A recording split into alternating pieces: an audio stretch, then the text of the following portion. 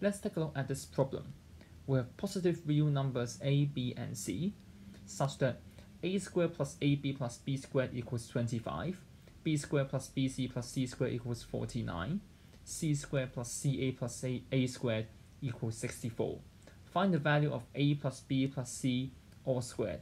Before we move on, don't forget to give a like, subscribe to my channel, and turn on post notifications. I've tried for a long time to solve for the exact values for a, b, and c, but it seems quite, not quite, but too tedious. And somehow, by looking at the left-hand side of all these three equations, a 2 terms square plus the product of those two variables, and the right-hand side, all of these numbers are perfect squares. I have a gut feeling of that cosine law might work.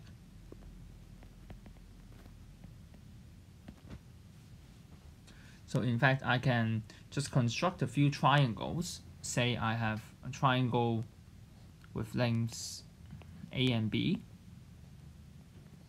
for two of the sides, and in the included angle in the middle takes 120 degrees. Then the third side should have length the square root of a squared plus b squared minus 2ab cos 120 degrees, and that is cos of a squared plus b squared minus 2ab times minus a half, which is plus ab. Now, because from our equations, these expressions have a square number, so if I take square root, it's still an integer. So from the equation we have, this equals to 5.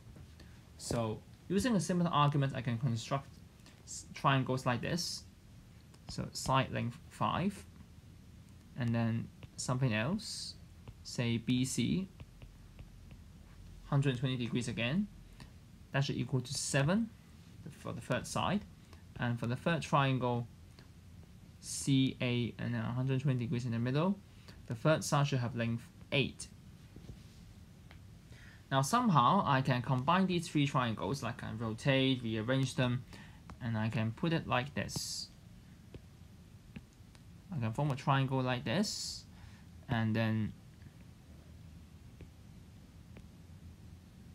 I can put the sides A, B, C here, 120 degrees for these three angles, and so they should fit together, because angles at a point is 360 degrees.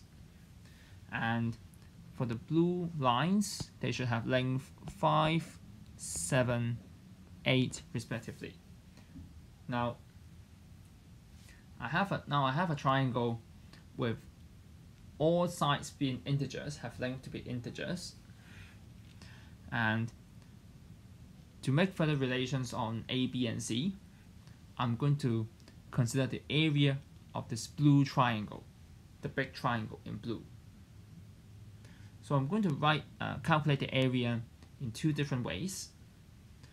The first way would be to find the area of the three small triangles, the three small components above, separately, with the formula half AB sine C. So on one hand, I have half of AB sine 120 degrees plus half BC times sine 120 degrees plus half AC sine 120 degrees. That's the area. And on the other hand, I'm going to use the lengths 5, 7, and 8 and bring in Heron's formula. So Heron, this part is half AB sine C. Okay. Separate these stuff. These are rough work. Okay. And then the semi-perimeter of this triangle is 10. So 10 times 10 minus 5, 10 minus 7, 10 minus 8. And simplifying, we have the right hand side to be 10 times 5 times 3 times 2, which is 300 square root, so 10 root 3 on the right side, while on the left we have terms involving half of sine 120 degrees, which is actually root 3 over 4. So root 3 over 4 times AB plus BC plus CA. So I have this expression on ABC to be equal to 40. And this will be enough for us to find the value of A plus B plus C all squared. It's not enough for finding A, B, and C separately, but enough for our problem. So back to our system. We have that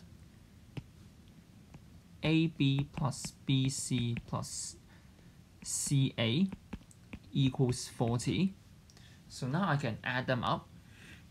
If I add up these four equations, let me write on the right. I'm going to have 2a squared, 2b squared, 2c squared, and then I'll have 2ab, 2bc, 2ca, and that is 25 plus 49 plus 64 plus 40, 178. So recall that a plus b plus c all squared equals a squared plus b squared plus c squared plus 2 of ab plus bc plus ca. So all we need now is just that the coefficients of a squared, the square terms I should say, and the a, b, b, c, ca terms to have ratio 1 to 2. And if we simply add them at the four equations, the coefficients will be equal. So I'll have to add an extra 2ab, 2bc, 2ca at the left, and add an extra 80 at the right. So now we will have the square terms to have coefficient 2, and the a, b, b, c, ca terms have coefficient 4. So I can divide both sides by